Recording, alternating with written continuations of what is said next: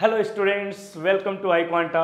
आज मैं डिस्कस करने वाला हूँ एक बहुत ही interesting question time speed distance का, जो कि बोट एंड स्ट्रीम से रिलेटेड है। काफ़ी स्टूडेंट्स इसमें प्रॉब्लम फेस करते हैं and this question is apex of that. It says a man rose up stream in a river. When he covered 1 kilometer from starting point, his head fell down and started to move downstream. Okay, full stop. The man kept swimming upstream for 5 minutes but realized he has dropped his head, then rose downstream to catch the head. Finally, the head and the man meet at start point. Find the speed of the flow of the river. Not much information is given in this question, right? So let's try to understand the question first. There are 3 points in this question. 1 point, this is initial point, okay. Second point, let's say this point is X, where he dropped his hat, he dropped his hat, okay. And then hat started flowing towards this direction. And this man is going forward, and till this point he took 5 minutes. Till this point he took 5 minutes. And this distance is 1 kilometer. Now this man is going forward here. Let's draw.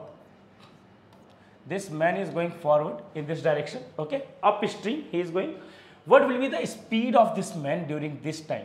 The speed of this man will be speed of man minus speed of river, m minus r.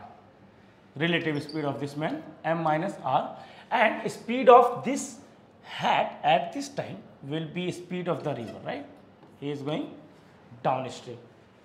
Now what happens at this point let's say y. So at point y, this man realized after 5 minutes that he dropped his hat. Now he has turned and going in this direction. So now he is going in this direction and he kept going and he caught the hat at this point. The man caught the hat at this point. So hat is here and the man is also here. Okay, the man is also here. So he caught the hat here. Now we need to find the speed of the flow of the river. So one thing we know that when these two were going in opposite direction, their relative speed will be m minus r plus r, because whenever two objects are moving in opposite direction, we can say their relative speed is sum of their speeds. So relative speed in first case will be m minus r plus r, which is equal to m. Meter per second or kilometer per hour, whatever, it doesn't matter. Now when this man is going downstream, his speed will be m plus r, and speed of this hat will be r, right? Now relative speed of these two with respect to each other will be difference of their speed. Why? Because they are going in same direction now. So once again you can see the relative speed is m. Now can we say when their relative speed was m, they were away for 5 minutes. So whenever they are covering this distance, so at this instant point man is here and the hat is here. So this distance is 5 minutes when speed is m, right? So once again the person is going downstream, hat is going downstream, time is 5 minutes, this distance, and speed is once again same.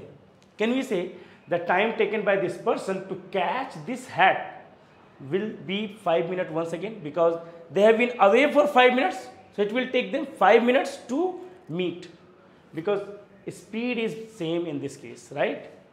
So what happened in that time? This hat has moved for 1 kilometer. So total time, we can say time is equal to 10 minutes, and the distance covered by hat is 1 kilometer, right? And what's this? We can find out the speed here. Speed of river speed will be 1 kilometer per 10 minutes, which is nothing but 6 kilometer per hour. So this is going to be the speed of river, right? I hope you understood this solution. Okay, so I will come back with more of these type of interesting question and I will discuss it. If you have any doubt, you can post it in the comment. Thank you. Bye bye.